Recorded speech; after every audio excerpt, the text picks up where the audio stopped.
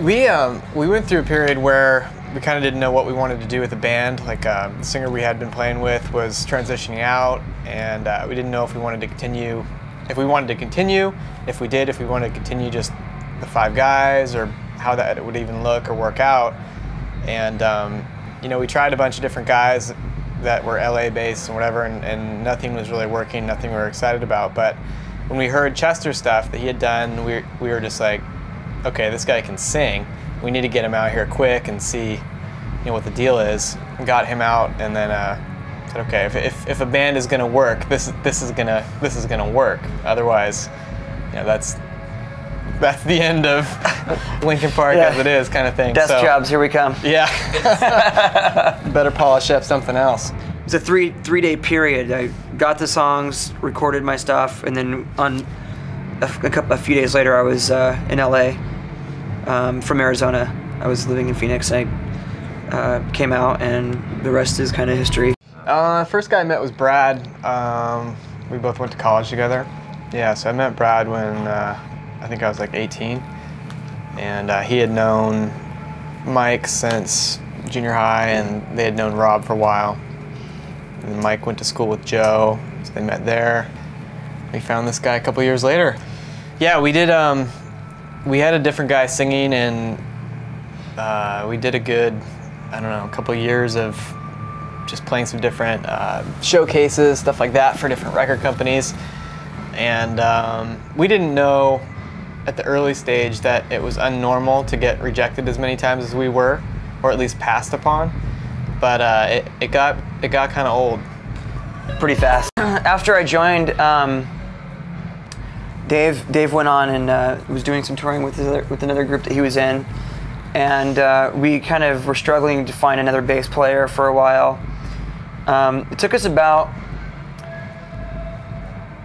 a year of, you know, playing a lot of straight, writing a lot and playing basically nothing but showcases. We played like 3 shows, maybe a couple more in that time that were actually real shows. All the other performances we did were all for showcases for record company people.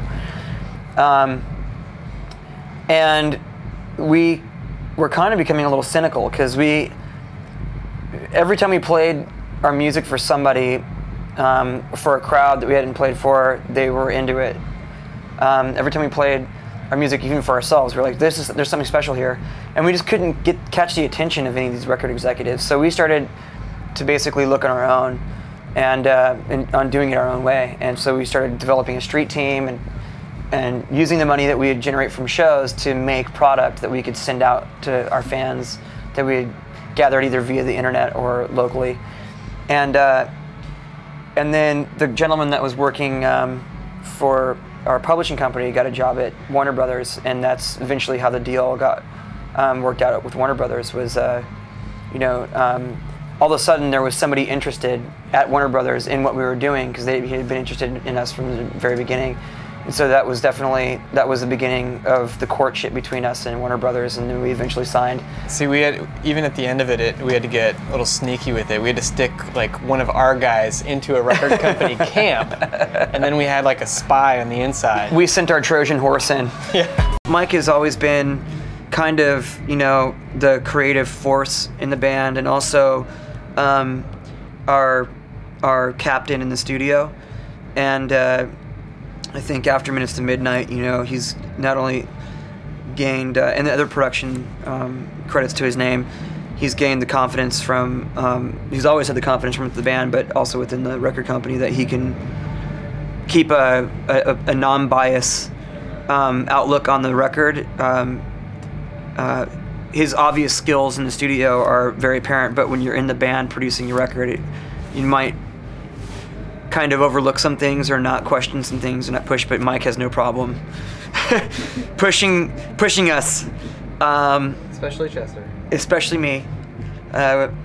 It's pretty awesome. So we're all confident that he can steer the ship. After touring for Hybrid Theory, we then made Reanimation. We went back in the studio almost immediately to make Meteora.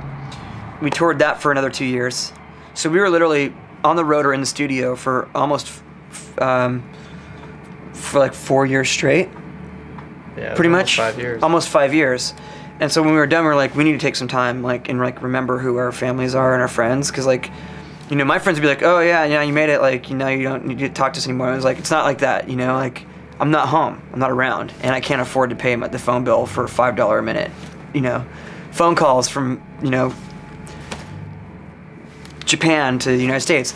And so we decided we wanted to take we were thinking about maybe taking a year off to kind of regather and regroup. And then we decided finally, you know, everything calmed down, and we decided that it was time to go back in the studio and start working. And when we started working, we realized that we wanted to make something special and unique, and maybe making part 3 of, you know, Hybrid Theory Meteor. We kind of called those volumes 1 and 2. We weren't really into that idea. And so at that point, we started working on music. We met with Rick Rubin, and when we were asked, you know, from Rick, what kind of record do you guys want to make? And we said, well, we don't want it to sound anything like what we've done before. And he said, great, that's the only way I'll work with you guys.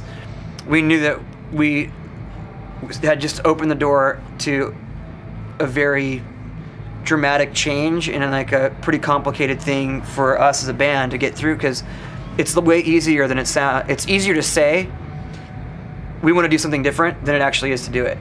So, and that from that time till the time we finished the record, we were thinking okay, it's probably gonna take maybe 9 months to make this record.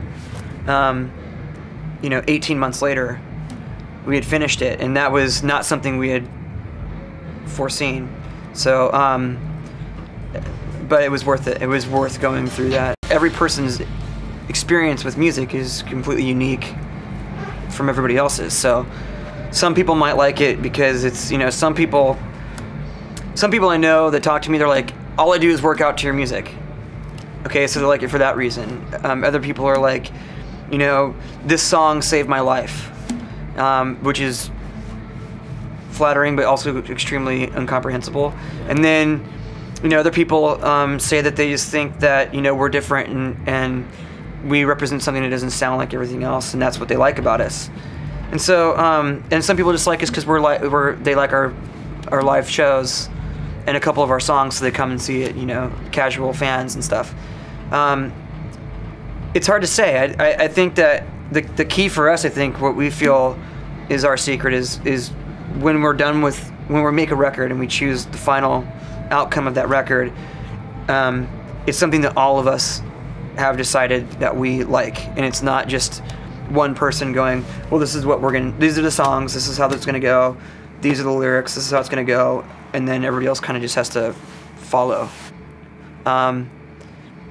We do that with writing, like, here's the song, check it out, here's the lyrics I have, but then everybody goes, okay, well, now we're gonna grade it, you know, and take it, you know, like, I don't like these lyrics, I don't like this melody, I don't like this cadence or whatever, and we have to go back to the drawing board, and once we all feel comfortable with something, we feel like it's, you know, we've got something special. We had support from a couple people within the record company, but the top guy at the time was not a fan.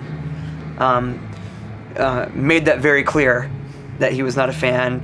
Made it very clear that he could care less about the record, and that we were literally like the last item on the priority list, below even probably getting the toilets cleaned. So it was pretty clear. And then, you know, there was a few people trying to break the band up in certain ways and reform it to do certain things, or get other people out and get new people in, and it was, you know, there's a lot of shady stuff going on, even to the point where the guy who was behind us in the beginning eventually started falling into the pressure of like changing us to make us more like other things out there. And we as a band had to stick together and say, it's either we're gonna do this or you can just let us go. Well, we had points of authority in one version or another. We had like pieces of a lot of the songs. So like the chorus in the end was pretty much done, with the exception of some melodical things. But musically, it was almost done. We had the music for Crawling, and we didn't have the melody, but we went back to a melody that we used for an older song, and put that over it, and it worked. I'd say like maybe a third of the record was in works, and then the rest of it we wrote while we were. That was a kind of a irony in that question, was a lot of people did say like, well, if you guys would have had like these songs when you showcased or blah blah blah, then I would have signed it in a minute. And we're like, well, we did. Like, we basically had a year, 6 years more work that we were able to put in for Hybrid Theory, that, these guys especially, but that's like, we're like, isn't that your job to like see those bits and pieces and kind of like see the vision? It was kind of funny because we were playing, songs like, it was just Paper Cut, and we were doing songs that were very similar, to the sound of Hybrid Theory. It was obvious to a lot of people, just not to the right people. It was good in the sense that like we felt like we weren't wrong about ourselves and about our music. At the same time, it was really scary because, as soon as you become successful with your first record, the label starts talking about, well, you're never going to do this again. And the chances of, having a successful sophomore record, the sophomore blues is what they call it, that's probably more likely going to happen than anything else. And, like, enjoy it while you can, boys. I think for me, it was really fast, like everything that was going on once the record came out, but at the same time, like, I was so entrenched in our touring cycle and our schedule that it wasn't until I was able to kind of sit back and reflect later on, like almost after we had even done Meteora, where I was able to look back and take a breath and say that all that we just went through, from album process to touring to whatever, was insanity. Like, we literally did a stretch of touring for Hybrid Theory where, like, 320 days out of the year, I didn't sleep in my own bed. I slept somewhere else around the world. And at the end of that, I was like, okay, 2003, I was in my bed. I slept at home for maybe 40 nights, which is not cool. No. Yeah, you're averaging like less than 3 nights a month. I think for me, I definitely would like to play Ireland a couple more times than we have. This is our second time on 3 album cycles. Yeah. So even if we played it twice during the next album cycle, that would be an improvement, which would be great. There's a lot of places I'd like to go to. Like, we haven't really played South America very much either. South Africa, we've been offered shows in South Africa probably every year for the last 5 years, and we haven't been able to do them. So, believe it or not, it's not an easy place to get to. It's kind of crazy, but when you're looking at a globe in your house, it is about this big, and it seems like you can get from place to place pretty easily. But there's this concept of time and space that is much grander in reality, and so it's amazing how difficult it is to get everywhere without burning yourself out. I think we definitely were aware that people kind of, for better or for worse, lose track of what's going on with you and move on to other things. But at the same time, I think we were more worried about putting out something that we weren't satisfied or completely behind or weren't excited about. So there's like a dual tension, but we just kind of said, it's got to be right from us first, and we got to hope that people kind of can gut it out and wait it out, and that they will still be excited when we do release something, and that hopefully they'll still support it.